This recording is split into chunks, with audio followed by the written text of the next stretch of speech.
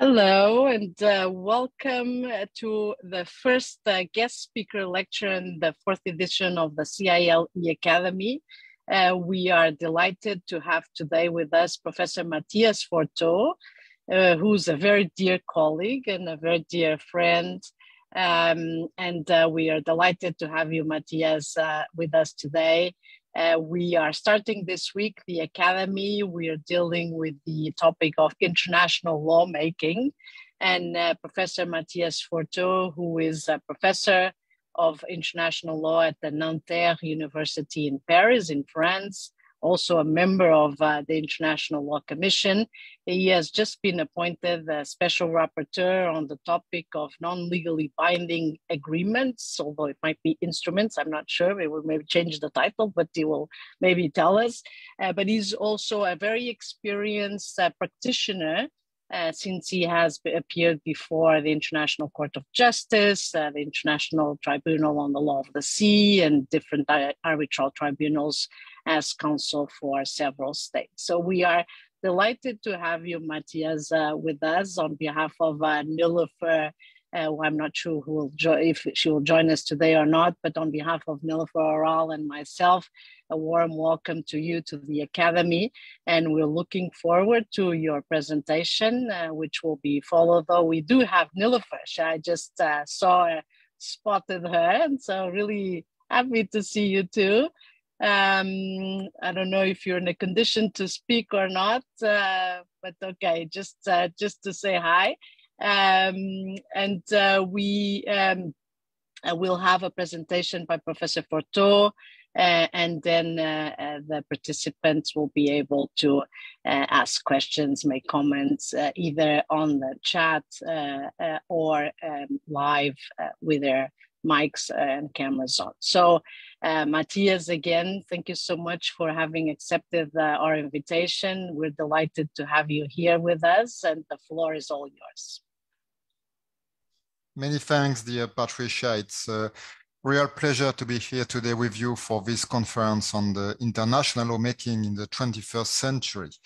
And of course, I will start by expressing my sincere thanks to the organizers of this Academy for their invitation to present this lecture and for the great opportunity to have an exchange of views with you, and I hope lively debates on this very important topic, international lawmaking in the 21st century. Well, to be totally honest with you, at first sight, when I was invited to present this lecture, it did not sound very attractive because there is nothing more classical, more orthodox than the presentation of the sources of international law, that is to say, the method of formation of international law. Indeed, when we study or when we teach international law, this is usually the very first topic that is addressed. And for instance, in my university, this is a course that is mandatory for all second grade students. And this is a course where we present the law of treaties, the law of customary international law, general principles of law, nothing which is at first sight very exciting, because this is again very classical, and this is the start of any study of international law.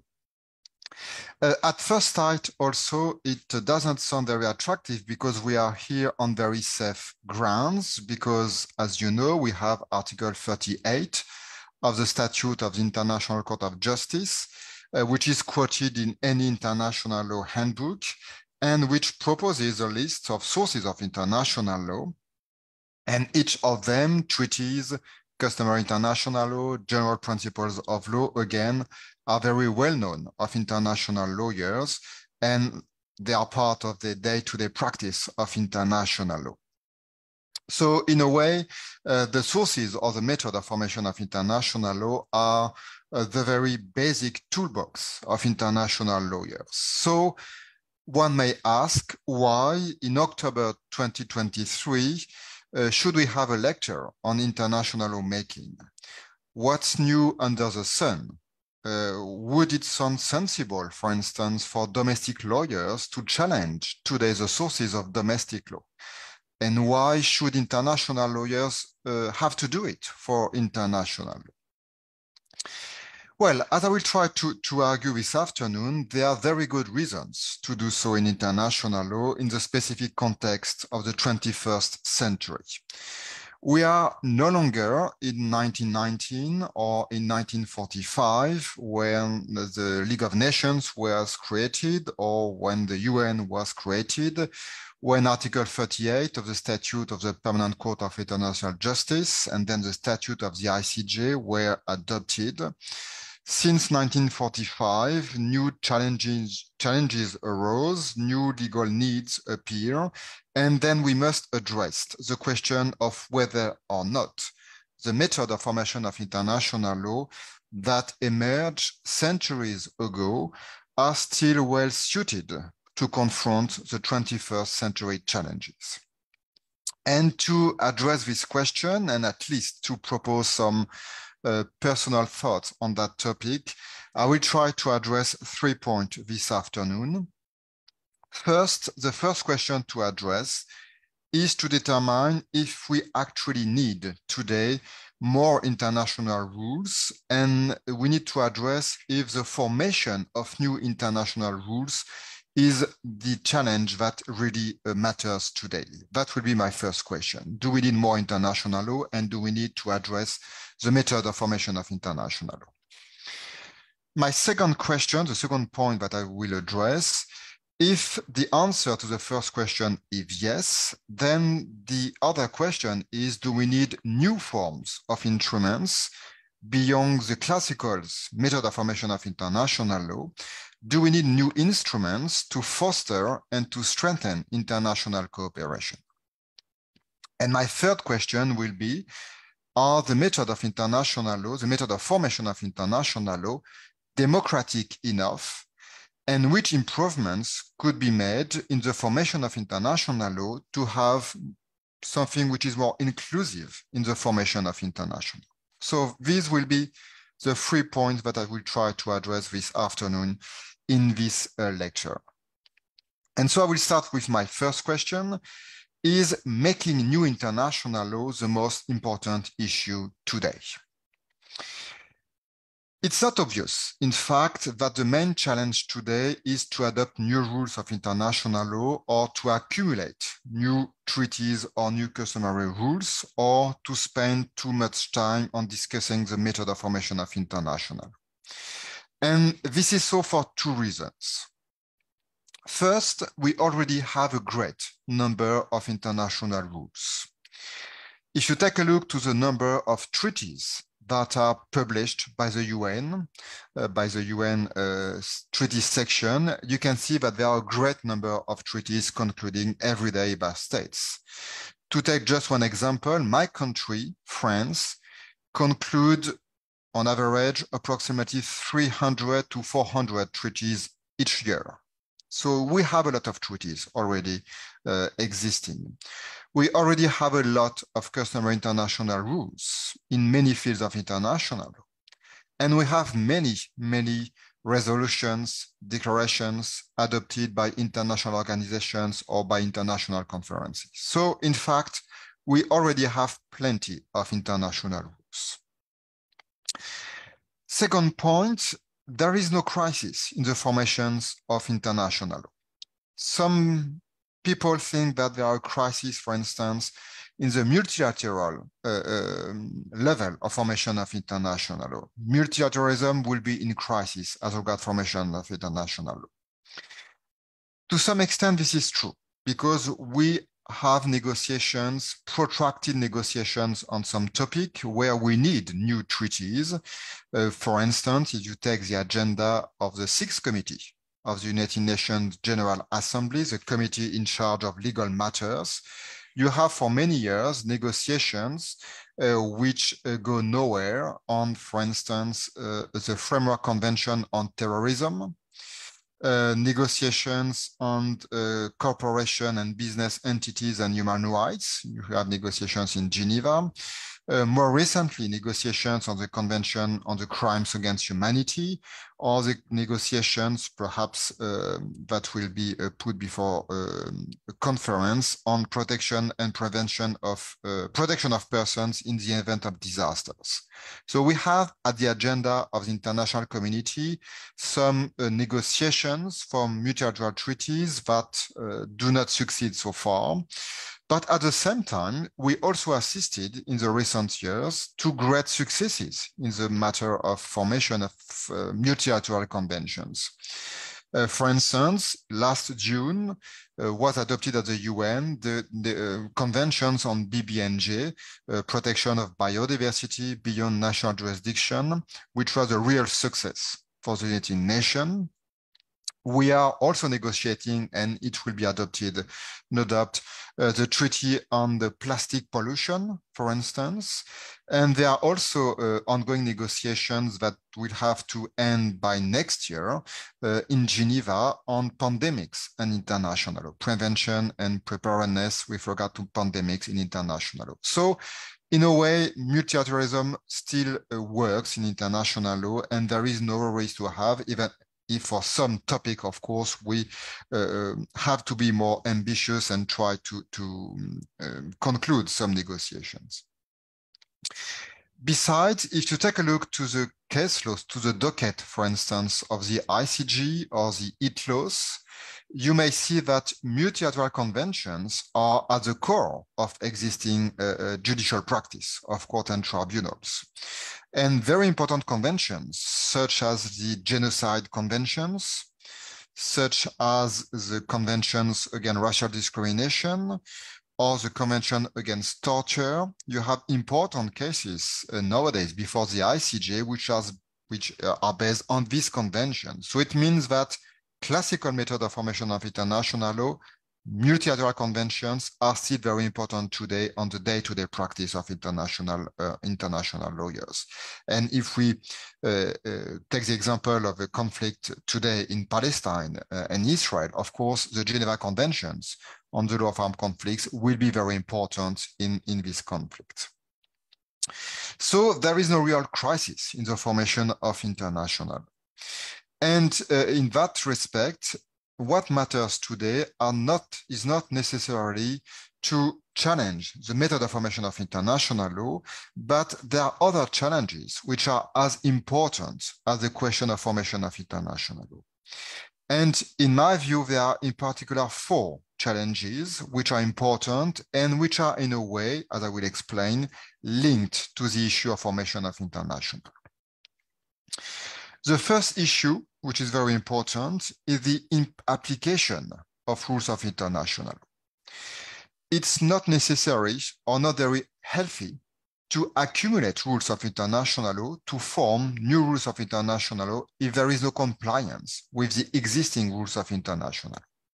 So there is a need to assess together formation of international law and compliance with international law. This is my first challenge. 2, we need to have strong rules on interpretation of rules of international law.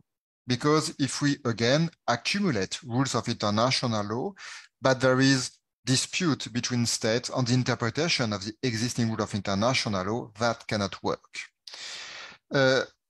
From that perspective, for your generations, perhaps, Article 31 to 33 to the Vienna Convention on the Law of Treaties, which set forth the rules for interpretation of treaties, may be seen as something very normal, not surprising, very classical. But in fact, it was a great victory in 1969 to incorporate in the Vienna Convention on the Law of Treaties rules on interpretation. Because it means that when you have a dispute between 2 or more states on interpretation, now we have clear rule for the interpretation of treaties.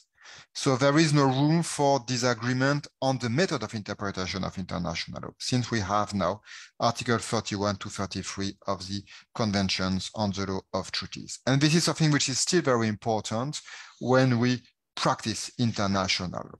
And of course, it has some repercussions on the formation of international law.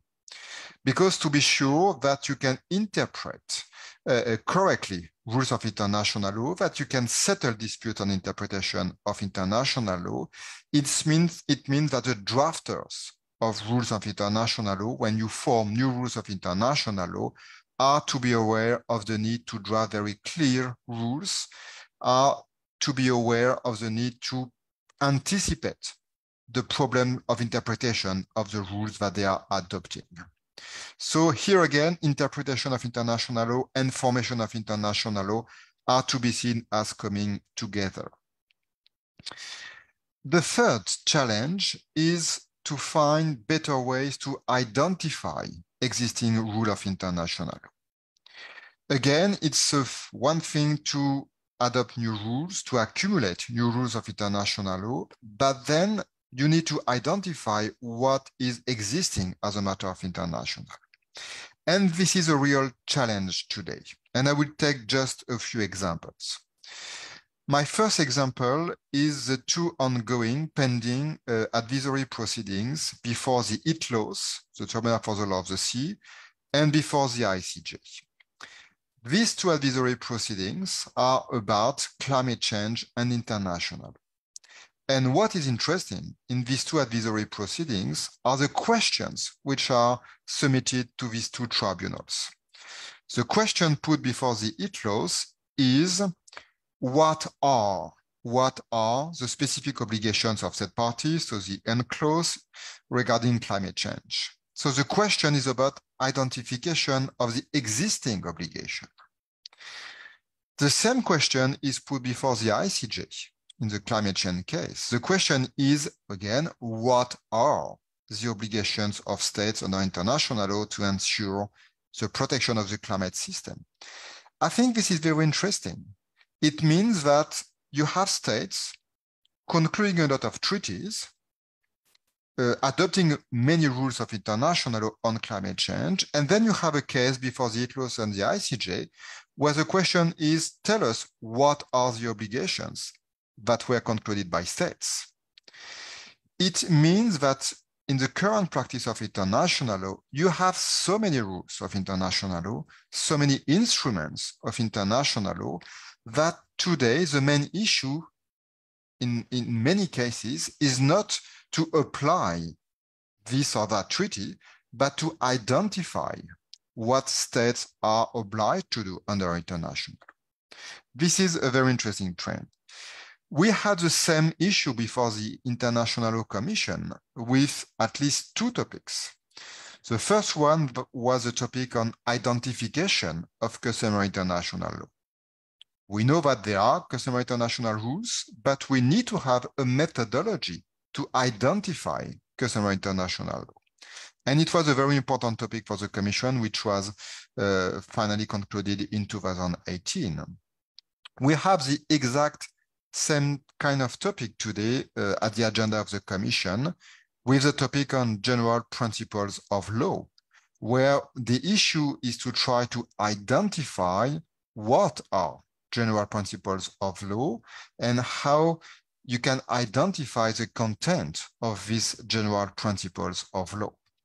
So again, this is a very important issue today in the day-to-day practice of court and tribunals, of the ILC, of practitioners. You may have many rules already existing, but then you need to identify what these rules are saying and which obligation apply in each specific case. The fourth challenge, and this is one that I am very interested in, is the issue of combination of international rules. Again, there are more and more international rules in many different areas of international law. It may be that for the purpose of settling one dispute, you need to combine different rules. And maybe sometimes you don't need to create new rules of international law to settle an issue. You just need to combine what is already existing. Again, I will take the example of climate change, which is of course a big issue. What should we do as a matter of international law to fight climate change? One proposal could be to adopt new rules of international, new treaties to confront climate change. But it may be, in fact, that we already have what is needed as a matter of international law. And the solution could be, for instance, to combine the Paris Agreement on climate change and human rights obligations, or to combine the law of investment, foreign investments, and the Paris Agreement to have more investments, green investments, and less investments in fossil industries. What is important here, I think, is when negotiators or when states want to perhaps propose new rules of international law. Before doing so, I think that today it's important to first assess, evaluate what is already existing and what can be done with the existing rule of international law through interpretation, through identification of the existing obligations, or through combination of the existing rule of international. In domestic systems, in domestic legal system, this is the case at least in my country, in France, we have now what we call legal impact assessment, which means that before adopting a new rule of domestic law, we need to evaluate to what extent this rule is really needed, to what extent this new rule would impact other rules of the domestic law. And I think that this process of legal impact assessment, when you propose new negotiations for new rules of international law, should become more systematic in the international sphere to avoid the situations where you spend much time negotiating new rules, which are not necessarily needed, in fact, because we already have enough rules to address some situation. So this was my first point. I think we need to always ask ourselves, do we need more international law, or is existing international law sufficient to address some issue? Second question that I want to address this afternoon, if we need to create new rules to foster, to strengthen international cooperation, are classical method of formation of international law enough, or do we need to create or to invent new forms of international cooperations and new sources of international? For many years, this question was addressed under the heading of what we call soft law. And I think that you all have some ideas on what is soft law, which is informal creation of international law, non-binding international law, etc. Soft law is now a very classical topic of international law. You have a lot of legal literature on the topic, a lot of practice, a lot of debates, etc. And it triggered in the past a lot of fears, a lot of hopes, depending on each one's theoretical views on the topic and each one's political interests. We had lively debates on soft law for many years. What I want to address this afternoon is the fact that I think my view is that today soft law arises in a context which is very different from the one when the concept of soft law emerged 40 or 50 years ago. And I will try to explain what are the differences today as compared to the situation which was existing 30 or 40 years ago. In the past, and when I say in the past, I want to say in the 20th century, before 1999, so to speak. The debate on soft law arose in a very specific context, which was characterized by three main characteristics. First, in 1945, when we started debating soft law, there were at that time not many multilateral treaties. And at that time, soft law was in fact used as a way to explore new areas of international. Soft law was used as a first step before concluding treaties, before concluding binding instruments. Take the example of the 1948 UN Declaration on Human Rights. It was a soft law declaration, but it was adopted to explore the field of human rights, and then it led to the conclusions in 1966 of the two covenants on human rights, which are binding treaties. The same process was followed, for instance, years later for the conventions on enforced disappearances, which was first a UN declaration, soft law, and then which was transformed into a binding treaties. The same process occurred for the law of outer space. First declarations of the UN General Assembly in the 60s, and then in 1967, 1972, conclusions on binding treaties on the outer space, the moon, etc. So it was how soft law was used in international law in the 50s, in the 60s. And again, we had the same trend for the protection of the environment, the Stockholm, Rio Declaration, and then treaties. For climate change, first resolutions of the UN General Assembly, then treaties at the universal level. This was how soft law was used. Second characteristic of soft law at that time, soft law was something which was only known by international lawyers. For domestic lawyers at that time, soft law was a nonsense. Law was binding or it was not law. So it was a debate which was only a debate for international lawyers. And at that time, domestic lawyers were looking at international lawyers as crazy people. What are you doing? Law is binding or is not binding.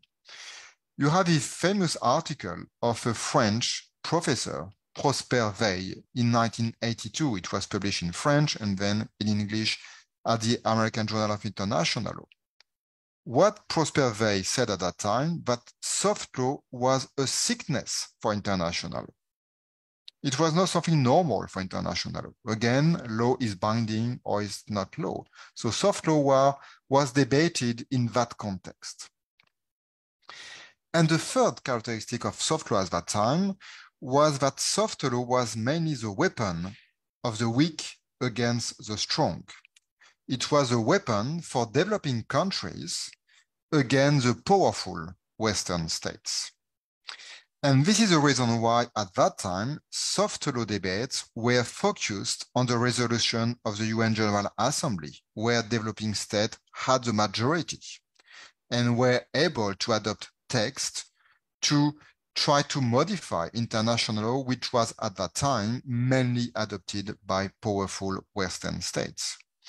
And we can take the example of all the resolutions of the UN General Assembly on the new international economic order, which was a way to have more justice in the international economic system, while treaties adopted at that time, free trade agreements, etc., were not very just for developing countries. So this was the context of soft law in the 60s, 70s, 50s, 60s, 70s, and 80s mainly. Today, the situation is very different. It's very different for three reasons. First, we now have a great number of multilateral treaties in all areas of international. So the need to use soft law to explore new areas of international law is less important. This is not today the main rule of soft law, because we already have many binding rules in many areas of international. Second evolution, today soft law is well accepted by any lawyer, including domestic lawyer. In domestic legal system, soft law became something which is quite normal. I will just take one example, which is again an example coming from my state, France. Today in France, we have a new case law from the highest administrative court, the Conseil d'État. French courts consider that now you can challenge before domestic courts not only administrative legal decisions, which are binding, but also any kind of instrument, any kind of guidelines, any kind of text, which has some notable effects on the right or situations of people. This is soft law, documents which are notable effects on the right or situation of people. And the Conseil d'État, the highest French court, said that it includes guidelines.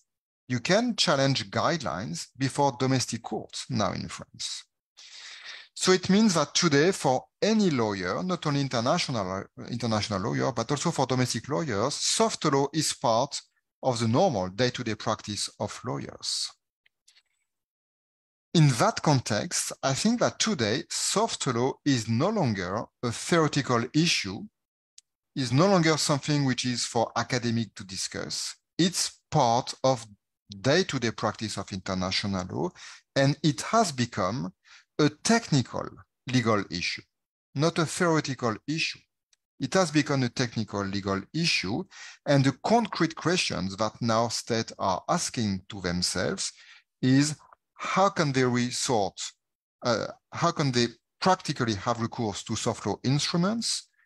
What are the concrete forms of soft law instruments, and what are the possible legal effects of these soft law instruments? And this is a really important part today of the practice of states. And I will take three examples. The first example, which is not really soft law stricto sensu, but I think it's part of the debate on non-binding instruments, is the development of the practice of provisional application of treaties. Provisional application of treaties. Even when a treaty is not in force, which means that a treaty is not yet binding upon states, you have now mechanism for provisional application of the treaty. So states are accepting that a treaty which is not in force will produce some effect provisionally before the entry into force of the treaty. This is a very interesting development of international. And it shows that sometimes, because one issue is very urgent, state will accept to be bound, even if the treaty itself is not binding for the parties yet. And this practice, which is more and more important, led the International Commission to work on that topic and to adopt in 2021 a set of guidelines on provisional application of treaties. And again, if you take a look to these guidelines of the LC, there are many examples of treaty provisions providing for provisional application of treaties, and it shows that it's a very important and yet a very complex practice. My second example is general principles of law. General principles of law are a very classical source of international law. You have them in Article 38 of the Statute of the ICJ. And in the mind of the drafters of the Statute of the ICJ, it was binding general principles of law which were covered by Article 38. Only binding general principles of law, the principles which create rights and obligations for states. Like, for instance, res judicata, the fact that a decision of a court or tribunal has binding effect for the parties. This is a general principle of law. It creates right and obligation. Today, what we are watching is the emergence of non-binding general principles of law. Or at least there is a debate whether some principles are binding or not binding. And this debate today is again at the agenda of the International Commission with this idea that was accepted by the majority of the members of the Commission in the first reading on the topic, that you have two categories of general principles of law. You are the one which are derived from domestic legal system. There is no doubt that these principles are binding. And you have principles derived from the international legal system. Some of these principles are binding, but some of them, I'm not sure that they are binding. For instance, some members of the Commission invoked under that category of general principles derived from the international legal system, the principle of equity. Is the principle of equity a binding principle of international law, or is it only a guiding principle of international law, which is not exactly the same thing? This debate was incorporated in a recent treaty adopted by the UN, which I quoted early in this presentation, which is the BBNG agreement, the Agreement on Biodiversity Beyond National Jurisdiction, which was adopted in June, which is very important for the protection of the high seas. You have in this treaty adopted in June, one provision, which is Article 7. And Article 7 of this treaty is called General Principles and Approaches. General Principles and Approaches.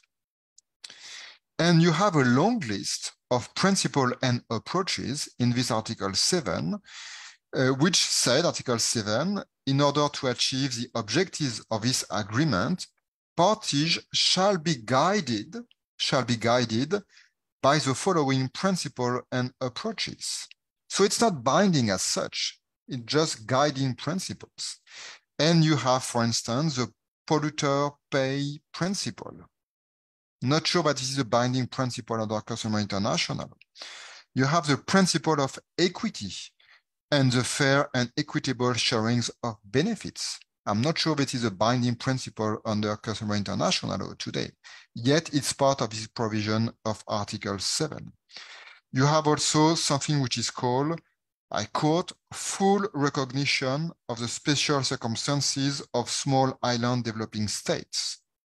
It's a very important point, but I'm not sure that this is binding under international.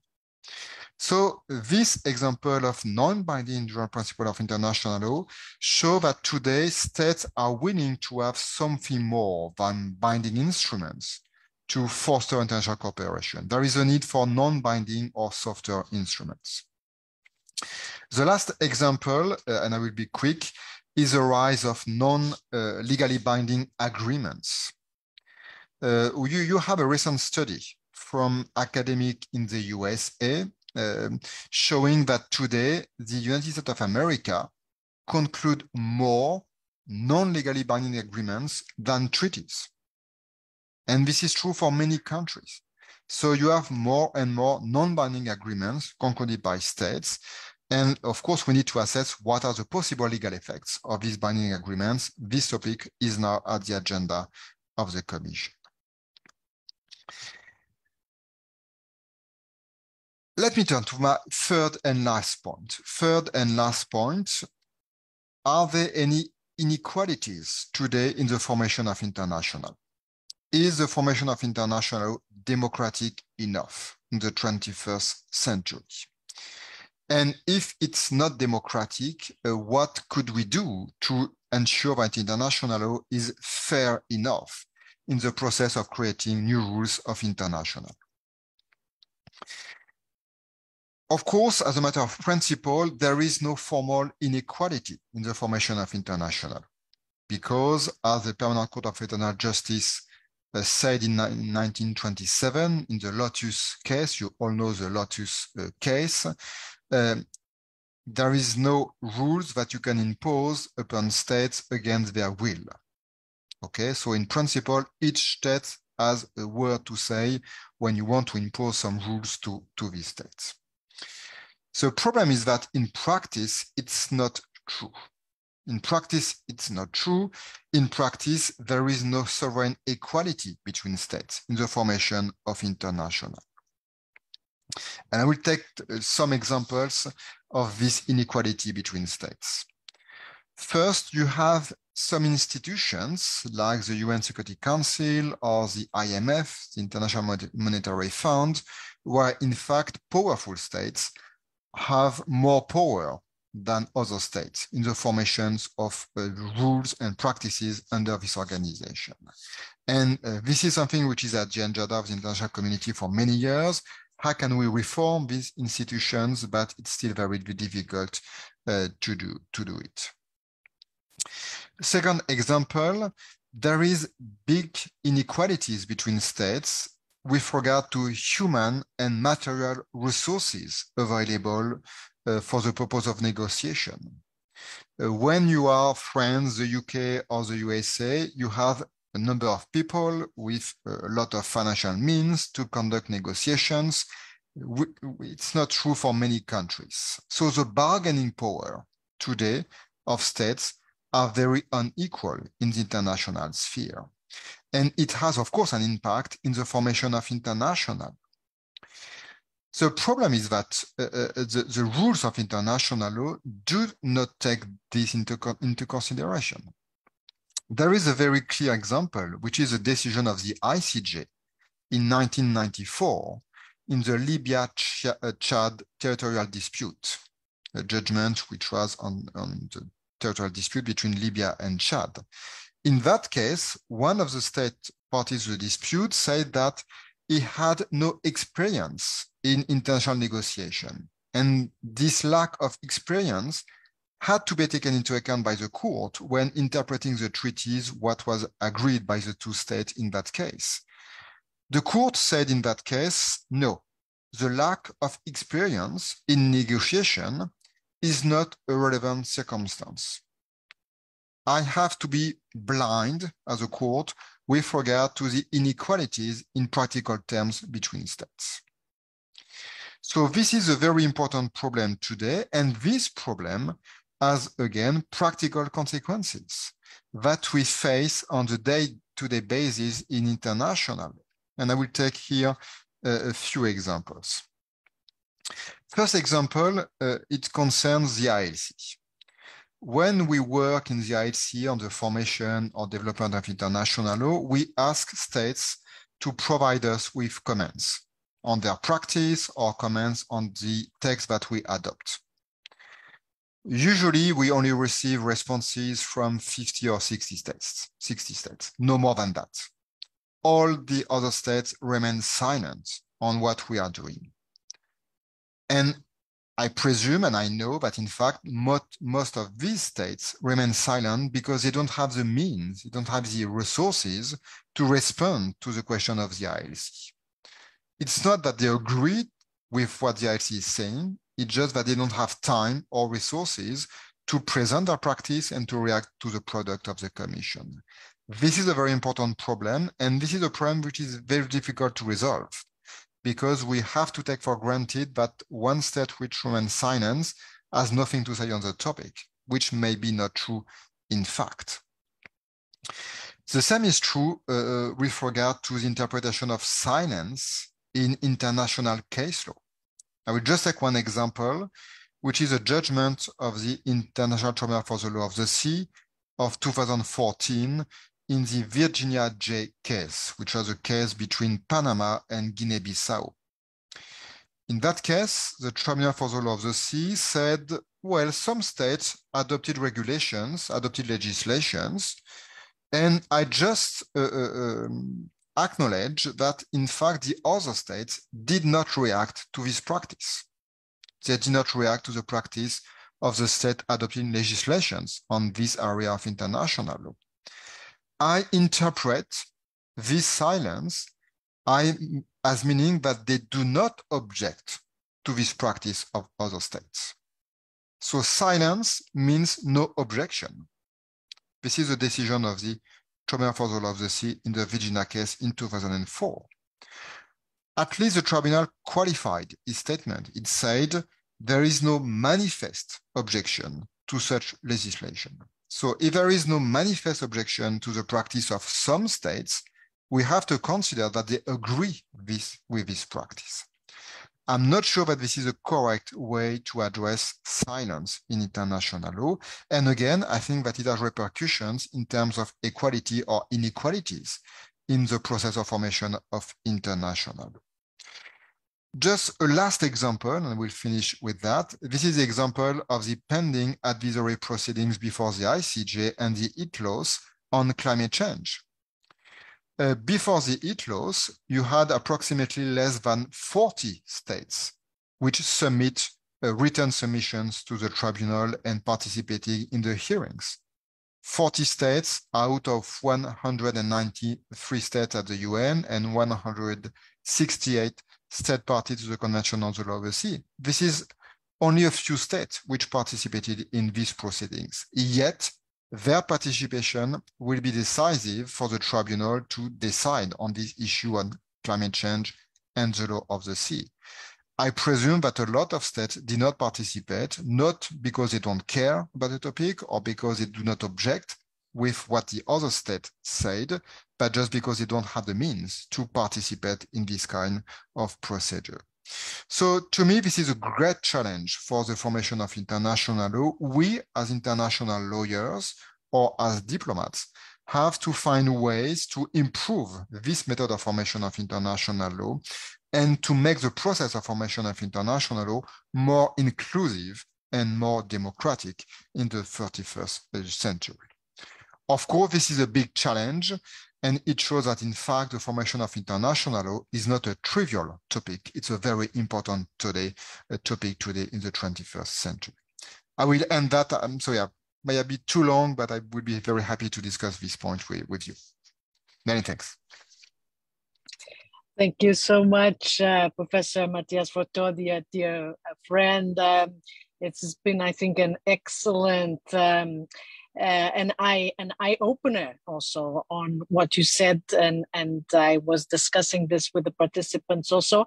You know, normally what it's seen as a traditional, classical, not very interesting topic that we teach in first year or second year first year or second year students, but indeed it carries a lot of issues, and I think those last points that you made about international law making not being democratic enough or inclusive enough are extremely important, and in a way it is, I think, part of a wider effort to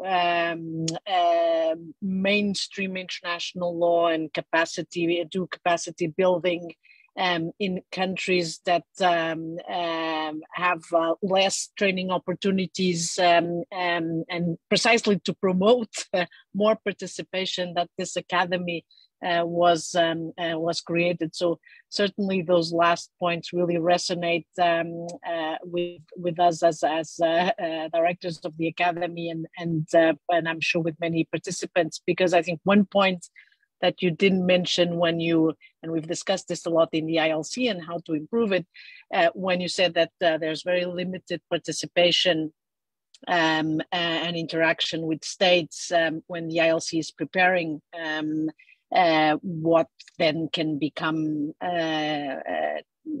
conventions, but also in producing alternative products that may be called soft law or something like conclusions or guidelines, that the participation not only is very limited, but it's from certain number of states that usually are very active in the international arena, mostly European states and some Latin America, very few Africans, very few Asians. So I think that's also, I mean, it's important to stress that point, because it's, if we look at the list of the states that usually contribute to the ILC work, they are more or less from the same regions and more or less the same states. And certainly Africa is very absent, and most of Asia is also very absent. And so given the participants that we have, I think that's also a very important point to stress.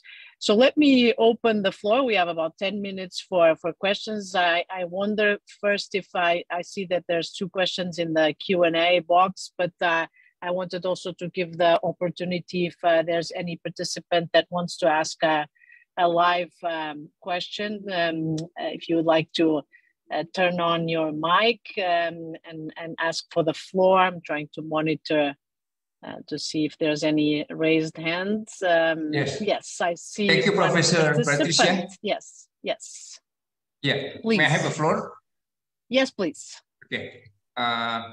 Thank you so much, Professor Patricia, Professor Mathias Forteau. Very encouraging and refreshing about the topic of international law today.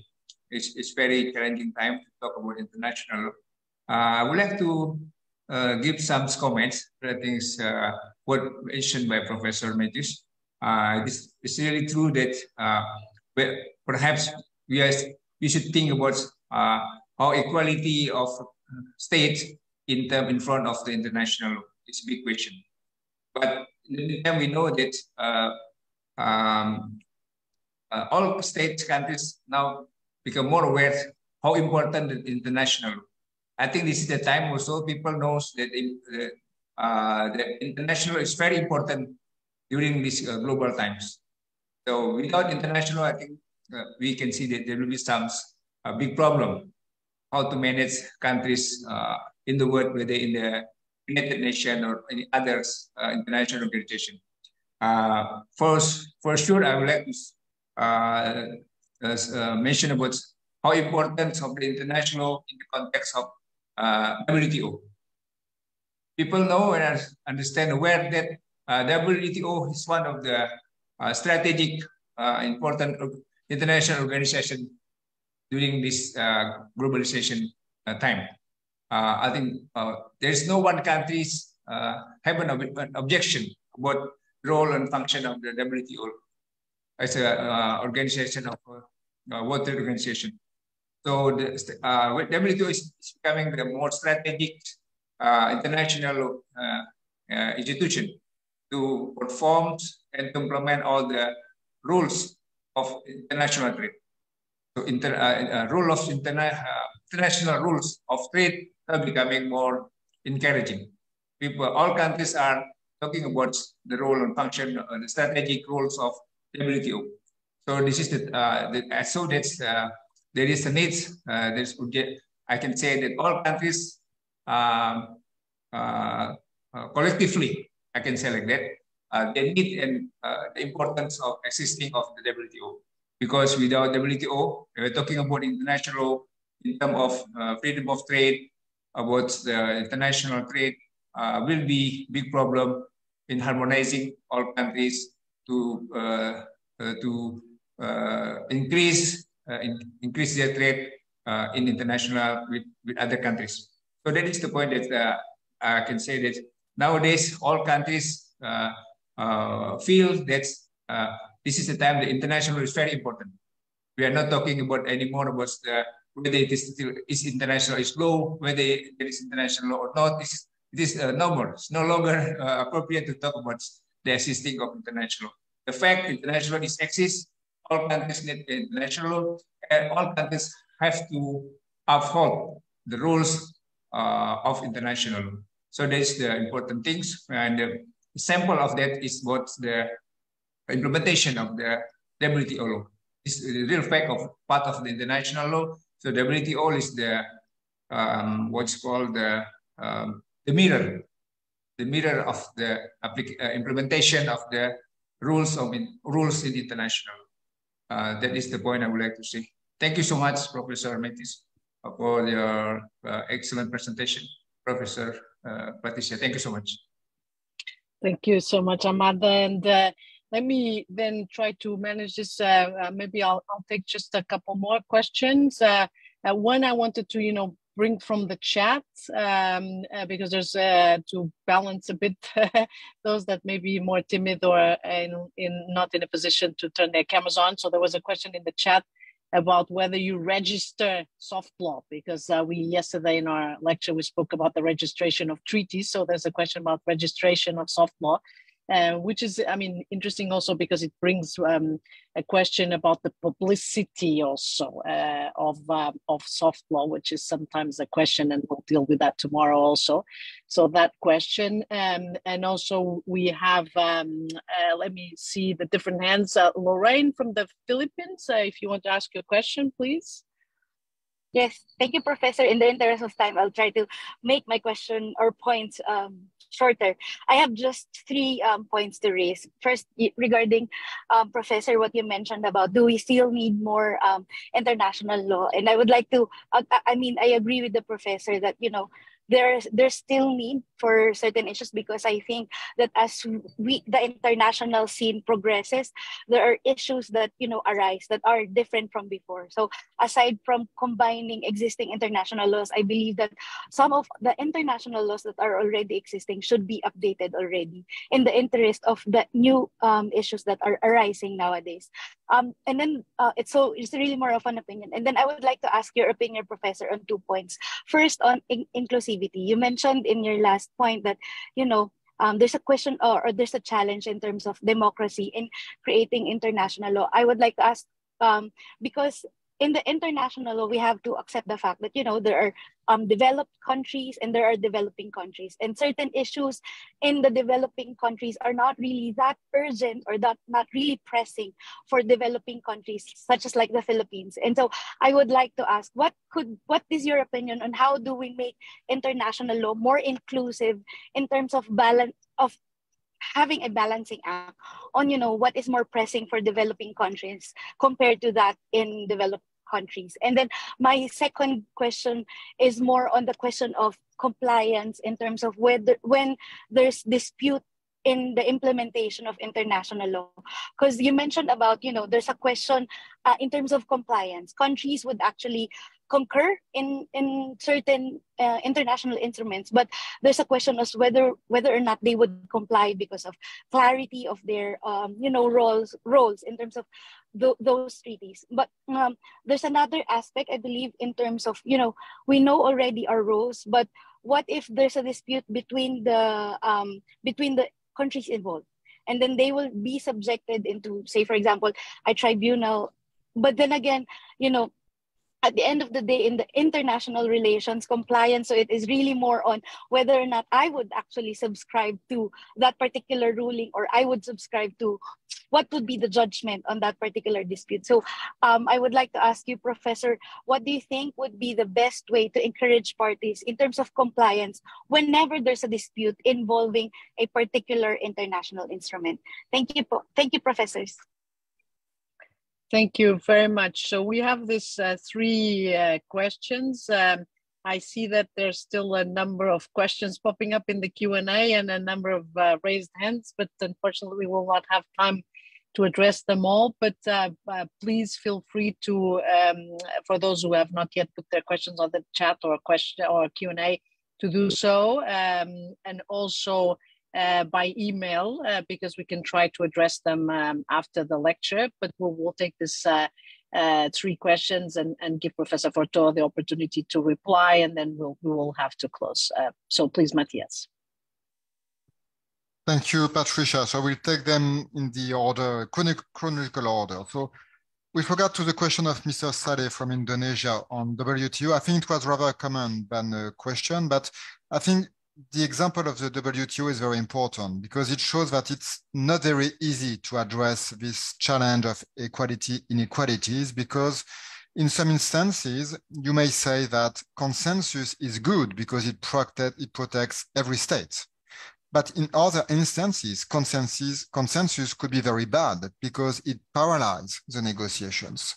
So we need to find ways to be at the same time inclusive, but at the same time efficient.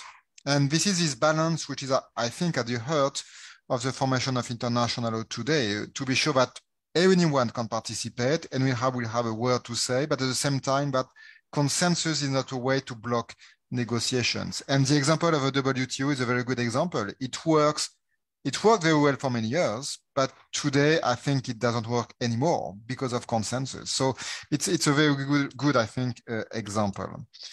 On the question of Mr. Ajema from Ethiopia on registration, the answer is clear. There is no obligation to register non-binding agreements. And in fact, if you try to do it, the UN will tell you, no, it's not a treaty, so we cannot put this into the UN treaty series of treaties.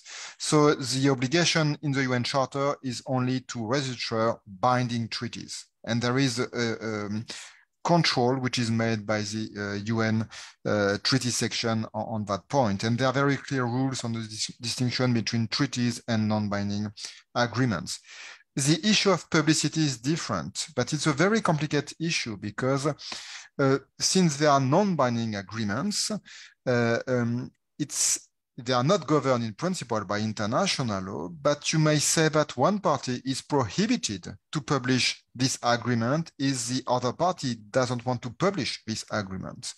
So it may be that, in fact, the publicity of the non-binding agreement is governed in part by international. What is true, if you take a look to the practice, is that you have a great number of secret non-binding agreements. And this is part of the practice. So there is no strict rule on publicity or non-publicity of these binding agreements. On the last questions of Ms. Lauren from Philippines, with regard to inclusivity, of course, it's a very wide question, so I cannot address it in very detail here. I think what is very important to me as international lawyer is to try to develop more the practice of model clauses, model provisions. Because I think to enhance the bargaining power of developing countries in important negotiations like international economic negotiations, trade negotiations, protection of foreign investment negotiations, to be powerful in the negotiations, you need to have sometimes work done by others, like model clauses, and then you can use this toolbox during the negotiations. And this is something that the UN could be more productive on, to propose model clauses with commentaries of these clauses, then to allow these states to be more powerful during negotiations. So this is one proposal among, of course, many others. With regard to compliance, so your question was rather about the settlement of disputes, which is a different topic than the formation of international law. But I think there is a very important link between settlement of disputes, compliance on the one hand, and formation of international law. And this is something which was dealt with by a very interesting paper from New York University, which shows that for many countries nowadays, you have too many obligations, too many legal rules of international law. And when you have too many obligations, it has an impact on compliance because you don't have the means, the resources to comply with all these international obligations at the same time. This is all the more true if you have linguistic issues. If your language in your domestic system is not one of the 6 languages of the UN, then you have problems in application of treaties which are not even translated in your own language. So I think that on this issue, the less must be, in fact, better than the more. If you have less obligations, it's better for compliance. If you have too many obligations, sometimes it's not always good for compliance with international law. So again, this is the idea that we have to assess before adopting new rules if these new rules would be a good opportunity or will have detrimental effect on the international cooperation. Thank you. Thank you so much, Mathias. And I think it's time for us to wrap up. And I want to thank you for your very interesting, thought-provoking lecture, very complementary to what we were discussing yesterday and to what we will discuss tomorrow. So we'll come back to many of the questions that were raised. And thank you also to the participants for their active participation. Before we close, I just want to give the floor to Nilofer, who's with us, my very dear co-director of the Academy, also to do some closing words since she's with us. Please, Nilofer. Thank you, dear Patricia, and greetings to all of you. I'm sorry I could only join you late, but it's a pleasure to have all of you joining us in this 4th year of the CIL eAcademy, and a very warm welcome to Mathias, our dear friend and colleague. And I had the pleasure of listening to your lecture, and it was, as to be expected from Mathias, excellent and of course thought-provoking as well. And I think that we could easily go on discussing this. I have some questions and comments as well, but I think we will have to have perhaps a part 2. So dear Patricia, and thank you so much for taking the lead as co-director and for your lecture as well. And it's really a great pleasure for the CIL eAcademy to be in session once more. And I look forward to seeing the rest of the participants tomorrow, next week, and thereafter. So greetings to all. And again, thank you, dear Mathias. And I guess Mathias, we call please, it a day. Just want, yes. Thank you to you for this invitation. It was a great pleasure again to be here, and we can continue this exchange of views by mail with a lot of pleasure. Yes, wonderful. Thank you so much for your availability, Mathias, and for your generosity with your time, which is, we know it's very busy. So again, warm thanks from our part. And for the participants, we meet again tomorrow at the same time, same place. And Mathias, looking forward to seeing you again soon. And thanks to everyone. Bye-bye. Thank you, Professor Patricia. Thank you, Professor Mathias. Bye-bye.